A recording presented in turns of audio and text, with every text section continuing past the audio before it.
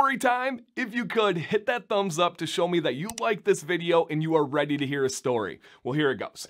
I met a barbershop distributor. That's a job. This is a person that connects barbershops with products like shampoo, conditioner, beard products.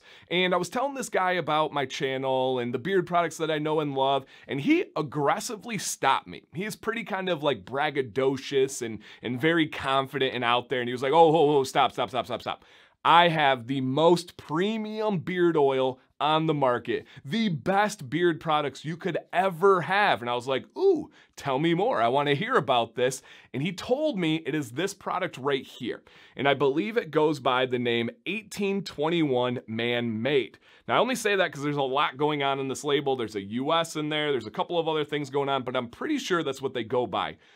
It is the 1821 Man-Made. Now, I had kind of heard of this company. It was like on my peripheral memory a little bit, and then I looked it up and I was like, oh yeah, that's the one with the really cool container. I don't know if they're going for like an oil container look or what it is, but I was like, that's pretty snazzy. I like the look of that. I respect originality. I respect innovation and doing something different.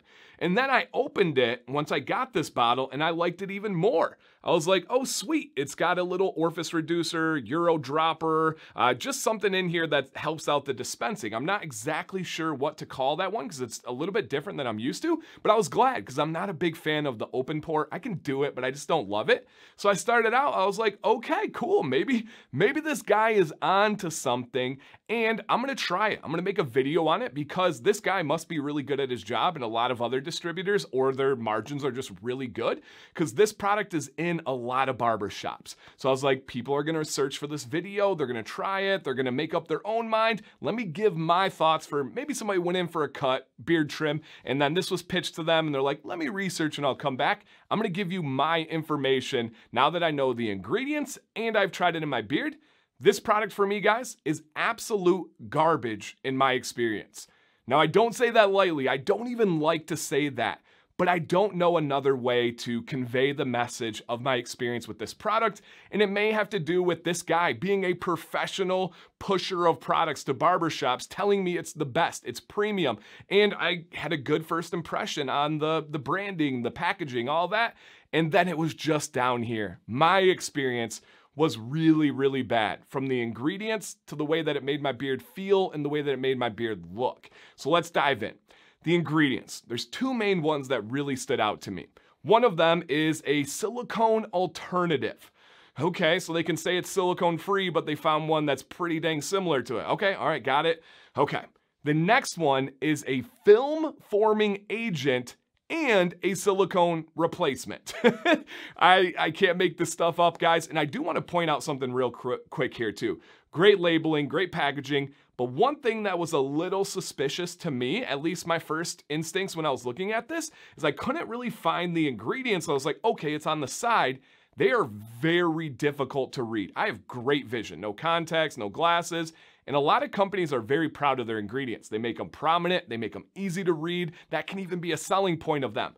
I'll just let you guys see here to see what I'm talking about. These ingredients are in very, very small text. And there's, I don't know if you want to call it like decorations or what the heck it is, but there's little black spots all over as part of like the branding, as part of like the background. But those black spots blur into the very tiny letters that make up the ingredients, and it's very difficult to read these.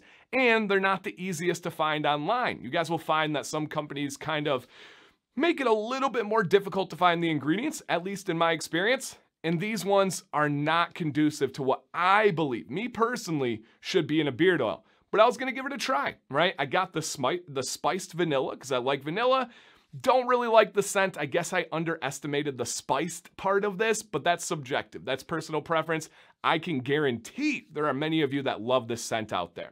But I wanted to try. I wanted to be positive, right? I really take pride in being professional and being positive. And then you're like, whoa, Dan, you called this garbage. I know.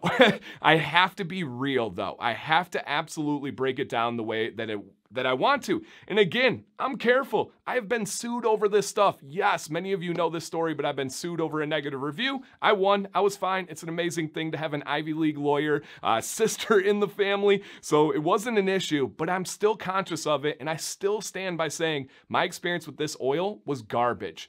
That silicone alternative, that film forming agent silicone replacement, do exactly what you think they would.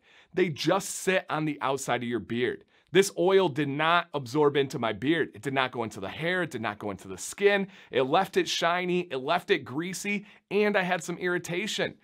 There's kind of a theme in, for me, these lower level, low quality products. They're either going to dry out immediately and leave your beard itchy and really, really dry like a bird's nest, or they're gonna sit on your beard, they're not gonna absorb, you still are probably gonna have some itchiness, but you're gonna light up like a disco ball, and it's just not something that I think is good for the health of your beard. I don't think that this added any health benefits to my beard. No nourishment. I didn't like the styling of it, I didn't like the feel of it, nothing. So it was not a good experience other than this looks really cool on a beard shelf. This looks like if it was in a barbershop and I was a man getting a beard trim, I would say, yeah, give me some of that right there. Great job on that one. Kudos on the marketing. But the experience, absolutely terrible for me. And I wish it wasn't, guys. I wish it wasn't. I wish I had more. If you guys know, I have a video that's in the last couple of months. That's the top 4 budget beard oils out there, from Honest Amish to Goodfellows to Bulldog. There's good options out there, you guys. Good options that are in stores, that are in barbershops. This, unfortunately, is not one of them for me. Question for you guys out there. Have you tried this? Do you have any experience with this company? Please let me know. Have you seen it in a barbershop and then you read the ingredients and you're like, no way, Jose? Or is this the first time that you have heard of this?